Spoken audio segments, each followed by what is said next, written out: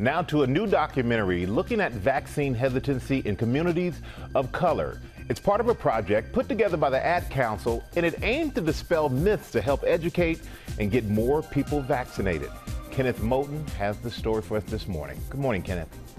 Good morning, Michael. We know the name Tuskegee brings so much pride to families across this country, but it's also associated with a horrible syphilis experiment against hundreds of black men.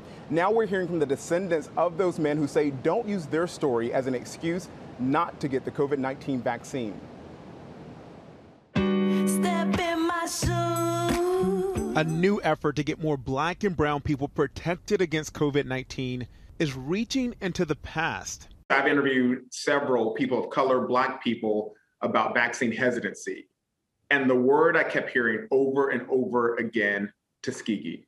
There's no doubt it has played a pivotal role in undermining vaccine confidence among many in the black community. The 40-year government study of untreated syphilis in African-American men, also known as the Tuskegee syphilis experiment, is arguably the most infamous and unethical biomedical research study in U.S. history. Researchers told 600 black men, nearly 400 who already had syphilis, that they would get free medical exams and meals. Instead, despite penicillin being widely available in the early 1940s, the researchers studying the long-term effects of the disease gave the men no treatment at all. Many died. Now, using the voices of the descendants of some of the men in the Tuskegee study, this new short-form documentary, From Tragedy to Triumph, is trying to dispel widely believed myths to help educate and vaccinate black people today. They were not being treated. That is very different from what's happening with COVID-19. The vaccine is being made available to anyone who wants it.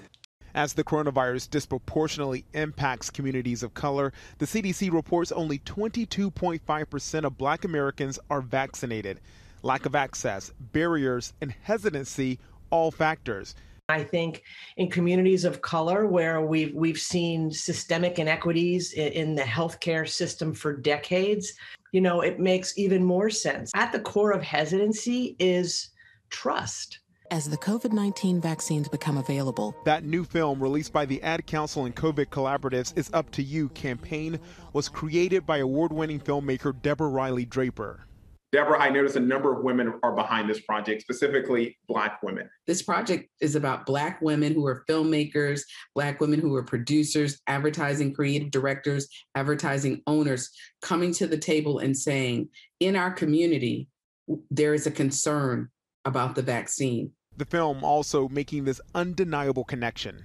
As a result of what happened to these men, it changed the course of American clinical research. What they contributed impacts everyone and impacts us in a way that makes our lives and our relationship with our bodies better. And that's their legacy. The poor treatment of those men in Alabama led to strict regulations like informed consent and review boards for studies with human subjects, standards that help create the COVID-19 vaccine we have today. Coverage of that documentary and Ad Council initiative continues later today on our ABC-owned stations. Michael. And Kenneth, as we saw, hopefully this project builds trust in the vaccine and the black community. Thank you so much for bringing that to us. Well, hey there, GMA fans. Robin Roberts here. Thanks for checking out our YouTube channel. Lots of great stuff here. So go on, click the subscribe button right over here to get more of awesome videos and content from GMA every day, anytime. We thank you for watching, and we'll see you in the morning on GMA.